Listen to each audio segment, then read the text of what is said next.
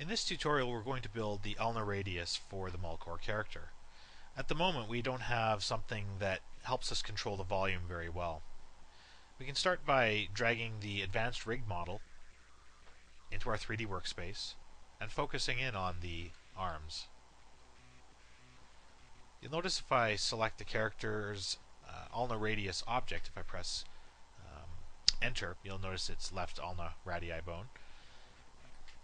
I don't really get a nicely distributed twist volumetrically along the length of the arm.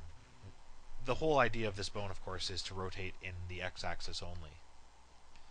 So when I have such poor volume control, my rig, of course, suffers. In order to solve this problem, I'm going to actually distribute the twist along multiple objects placed at varying distances along the forearm bone.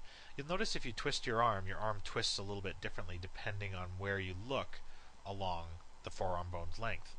You get more or less a one-to-one transition through the first, let's say, quarter of the length of the forearm, and from about 25% on, the effect of the wrist twisting diminishes quite severely all the way up until the elbow.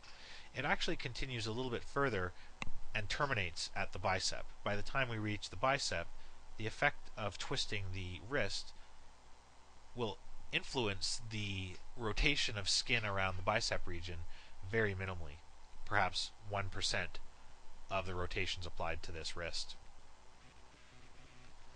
So to begin this effect, we're going to need to access our character and remove some existing deformers in order to get in there and apply new ones.